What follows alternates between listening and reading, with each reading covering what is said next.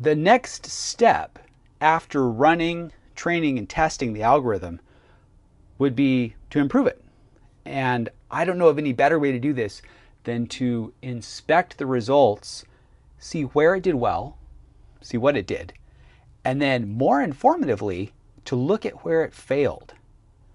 So there's an additional script, report.py, that compiles some of this. It generates the structure diagram that we looked at before that showed the architecture. It also looks at these randomly selected specific examples, and it generates a set of positive ones, ones that were correct, and ones that were incorrect.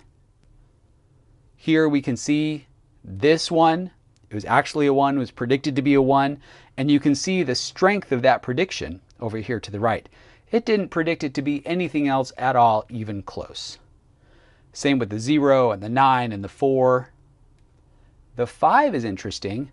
It did predict that it was a 5, but you can see by the length of that bar that it was a weaker prediction. It's like it's probably a 5. I don't have any other guesses, so I'm going to go with 5.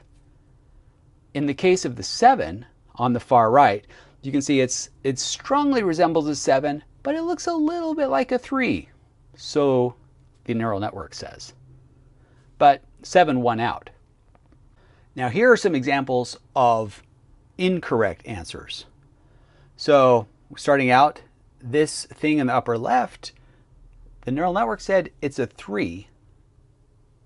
The actual label was a 2, and tellingly, it didn't really have any strong matches for anything. It looked at this and it's like, I don't know what that is. I don't have a category for something that looks like that. That looks too weird. For the one below that, we can see that it had weak guesses for 7 and 9.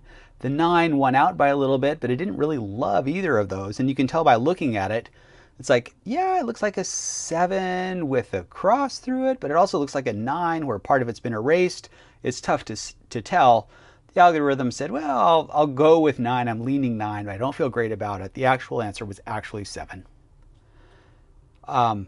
Then in the upper center, we see one where the actual label is 0, and the algorithm predicted a 6.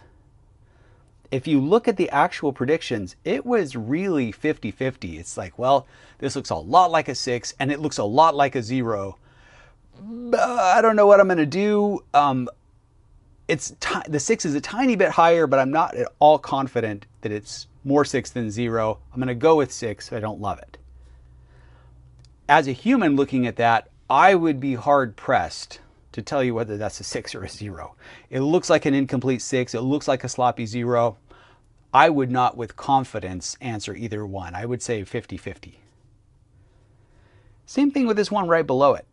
Now here, you can see the algorithm gave very weak predictions for 3 and 5, but it was, again, not at all confident that it should go one way or the other, but mostly it said, I don't think this looks like a number. Like, this doesn't look like any of the things that I've seen and learned.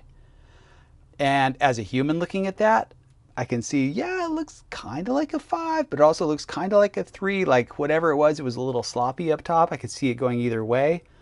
Maybe even a hint of a 6 in there. This is not something that I would maybe expect an algorithm to be able to confidently categorize, because I can't confidently categorize it. This one in the upper right is an interesting case. The algorithm says, hey, I think that's a 7. Looks very much like a 7. And if you stand back and squint, the overall shape is definitely very 7-like. The label was 3. The algorithm did not think it was a 3 at all. Now you and I, we look at this and we can see, because of the slight offset of that downward slant, we can infer that to write that with a pen, you would have to stop and bounce and make a little divot in the middle, as we would do with a 3, as we would never do with a 7. And so we can use that subtle bit of intuition that comes from knowing about the world and knowing how this happens to say, okay, I think that's a 3. But that's something that our neural network doesn't have access to. So it has to go off a purely literal visual similarity. And in that case, I can totally see how that would come out being a 7 rather than a 3. Similarly, down here with the 5 on the lower right, we look at that and I at least think that's clearly a 5 because I can see where the top hat is slightly disconnected as if it were made with a different stroke.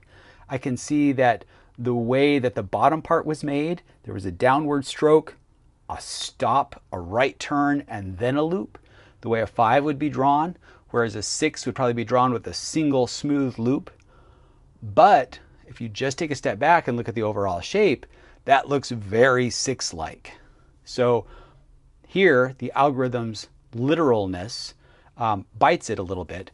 And notice that it doesn't make any strong predictions either way. This says, well, it's whatever it is, it looks kind of different than what I've seen in the past. But it looks a little bit more like a 6 than anything else I've ever seen, so we're going to go with that.